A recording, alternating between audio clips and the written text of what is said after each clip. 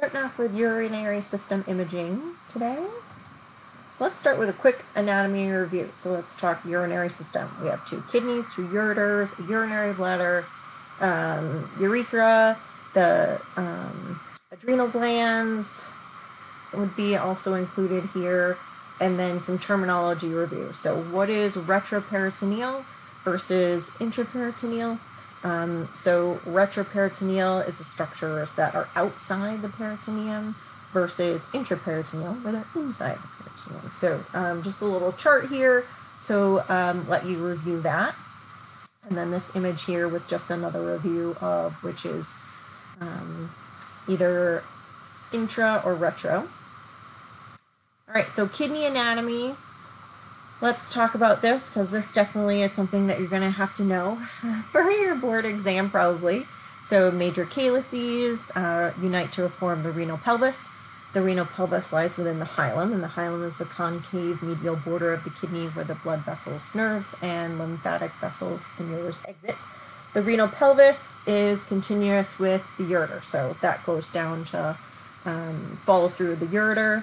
The kidneys are located usually between your xiphoid process and iliac crest, usually around T11, T12 to L3, and the average adult kidney measures 45 inches in length. The right kidney sits lower due to the liver location.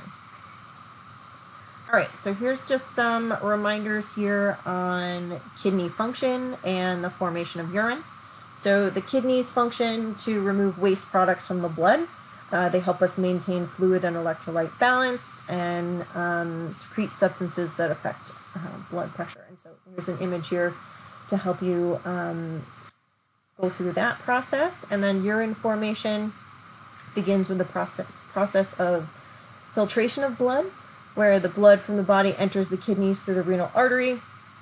It's going to filter through and allow us to create the urine.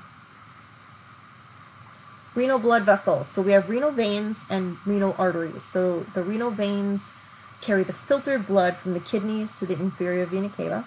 Renal arteries carry unfiltered blood from the aorta to the kidneys. So veins versus arteries. And then ureters. The ureters begin at the ureteropelvic junction or UPJ junction, right? So we talked about that renal pelvis following through to the ureters. They are about 28 to 34 centimeters long. They lie on the psoas muscles, and the upper ureter extends from the renal pelvis to the upper border of the sacrum. They attach at the UV junction to the bladder, and it's posterior connection, so it's in the back on the side. So posterior lateral border is the UV junction connection of the ureters.